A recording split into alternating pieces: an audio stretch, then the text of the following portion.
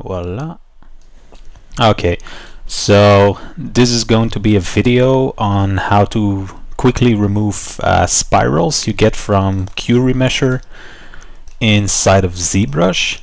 I'll show you how to get rid of them in 3D Studio Max in a fairly quick way. Well, it isn't that quickly, but it's faster than having to do a lot of things by hand.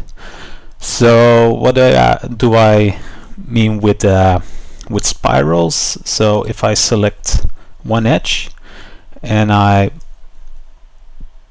take a loop, you see it spirals all the way around, and in most cases you don't want that.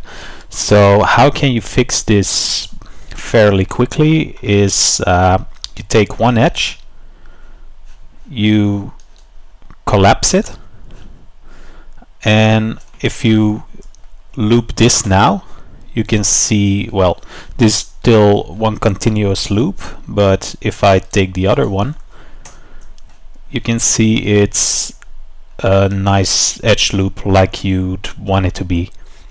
Now, so what I have to do is I go down a few loops and do the same thing. I collapse, then I spiral loop it until there, so it stops.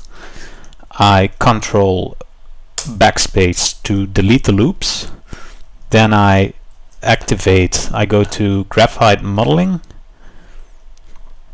I take where is it again, I take, oh yeah, edit swift loop, hold shift, and what it will do is it will nicely add loops in the center of your two other loops and conform the geometry according to the flow of the shape.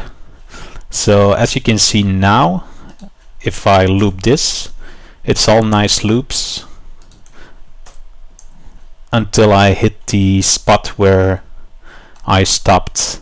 So you can actually collapse an edge way further, but you have to make sure the surface change between the two loops you're going to adjust isn't too large. So if you take like 3 or 4 and then collapse it, then do the same process again. So Control L to loop, Control backspace to delete, then I'll do Control L, well, I'll go to swift loop, hold shift, press, et voila. As you can see, it added nice loops in between there, and you do the same thing, like once again, collapse,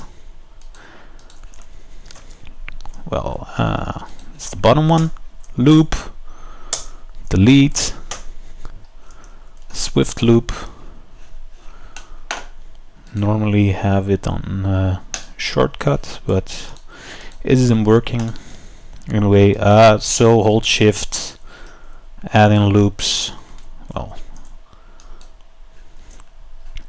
and do the same thing over and over again. Well, I hope this was clear enough, and yeah, good luck. Minimize.